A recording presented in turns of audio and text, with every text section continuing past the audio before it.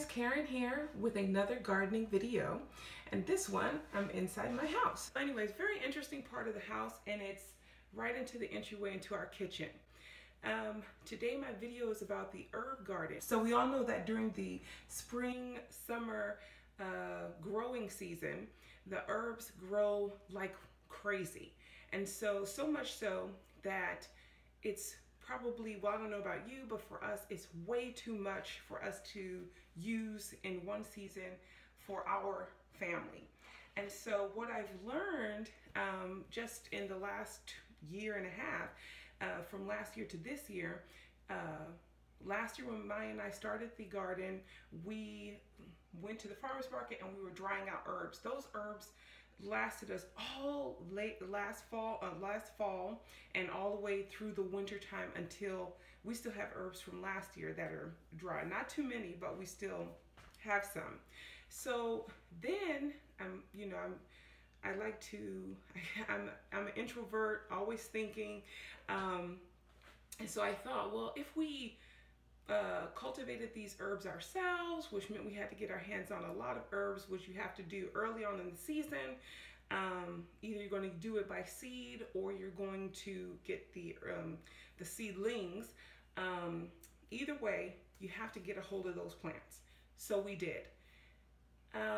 Then I found out that when the plants are growing, in order for them to continue to grow throughout the spring, summer season, you have to harvest those herbs, whether you're using them or not. And you know, I used to think that when you see, well, when we would see a chef on TV and they would grab a, they'll take a few sprigs of basil, that's how you did it. But no, you don't want your herbs to flower unless you want to just see the beautiful flowers.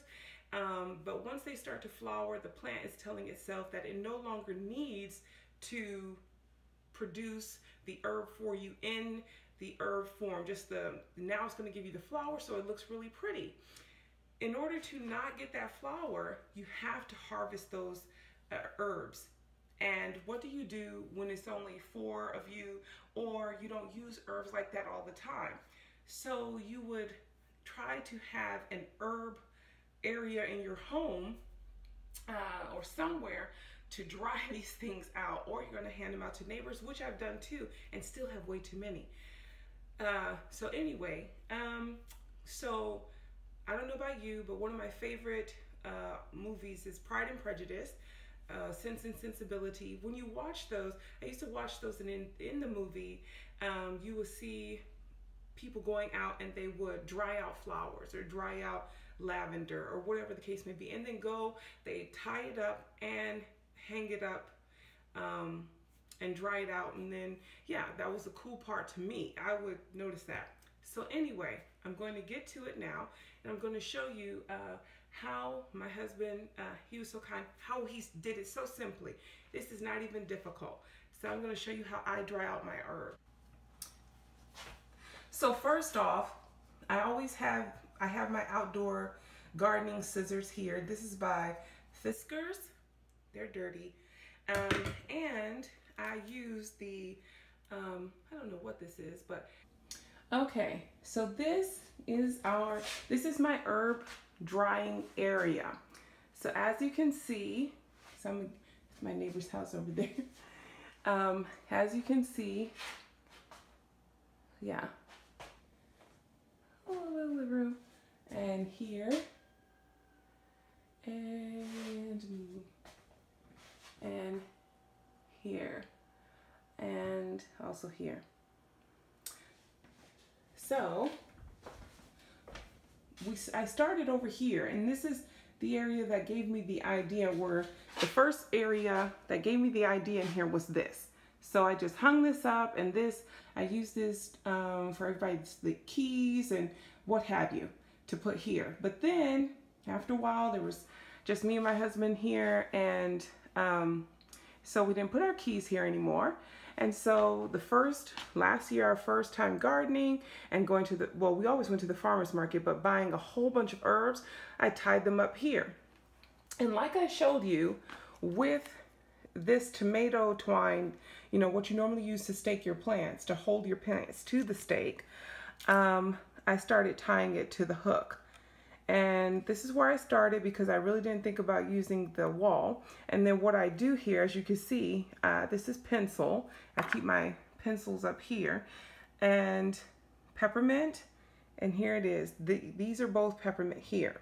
And this is also peppermint, but I switched it out because I'm trying to keep everything with, I'm trying to keep everything together. And it's, so if it's peppermint, I want peppermint to stay together. So this is my peppermint area. Also over here, I harvested some of Maya's grapefruit mint. And all I had my husband do, he put screws in because I was trying to put nails in. But this wall doesn't hold the nails properly. So he came and just put the screws up there. I really didn't care what he put up there just so I could hang my stuff. And he knows that because it would have been a mess. So he just came and did it really neatly. And it was very kind of him. So this is grapefruit mint here. This is Thai mint. And this is Appletini mint. I just put apple up there, but this is Appletini mint. Our parsley is growing crazy. So you're going to see parsley everywhere.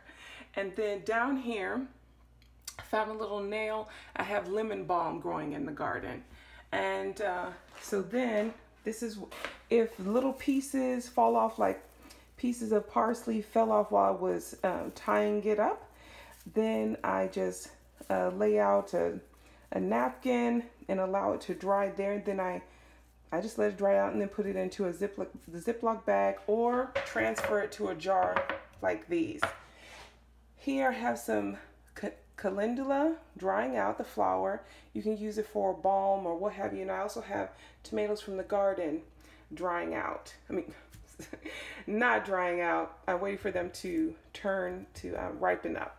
And we had a lot of jalapenos, so I did some canning yesterday. And then here's our other wall here. So as the herb garden has grown, he had to put in more screws here. And so this is my basil area. So this is pesto basil. This is purple basil.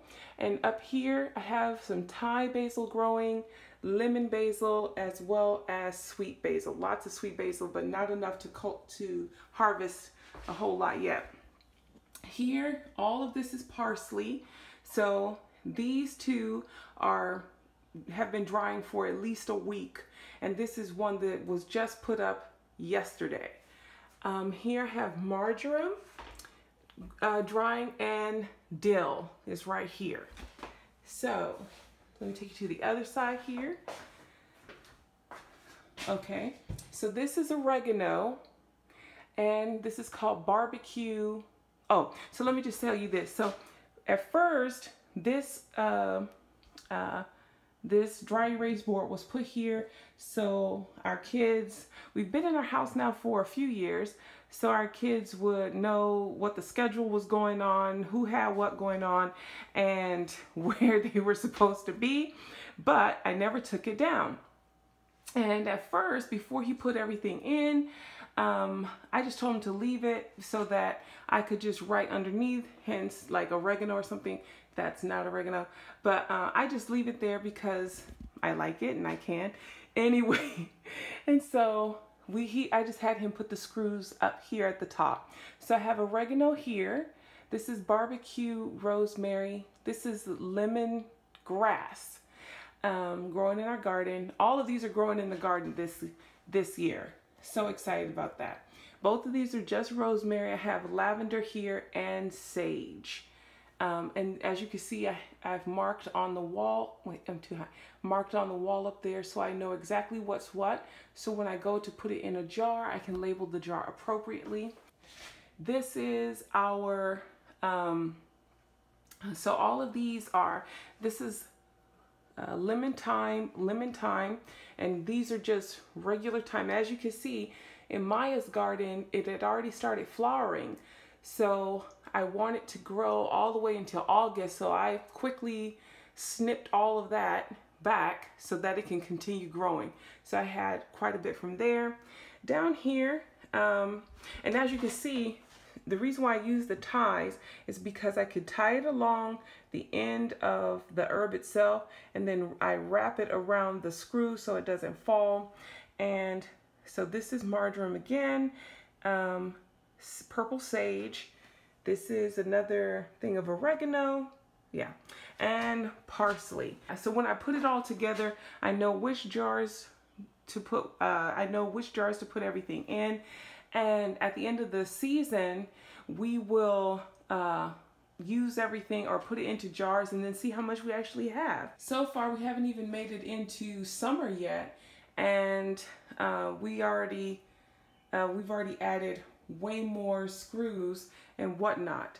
So you don't need a whole big fancy setup is what I'm really just trying to tell you. Have fun with it. You want to check out Pride and Prejudice. There, I don't know which part in that whole long series where they're going and finding things, but they go out and they, I mean, you could just look up how people are harvesting their herbs, but it's not, you just need a place where it gets a lot of air flow and everything can just dry out, and then you just harvest it. It's just amazing, you know. So really, guys, I just find it quite interesting that I used to go to the store and purchase little jars of these items and paid like $3 to $5 for it, depending on what it was. Now, mind you, you're not going to be able to get everything, but when you harvest the herb, you know, once you have enough of them, all you have to do is, if you have a food processor, you're going to just grind it down. If you want it that fine, you can do that. We haven't decided how we want it yet, but I can show you. So I'll show you. This is some lemon basil that we just put into this jar, and oh, it smells so good. And so you can see right here what it looks like once it's dried. And yeah, once it's dried, you can put it in the food processor and it will break it down even further. Oh, it smells so good. I'm a scent person too. But anyway, I hope you found this helpful. So, with that being said, won't take up any more of your time.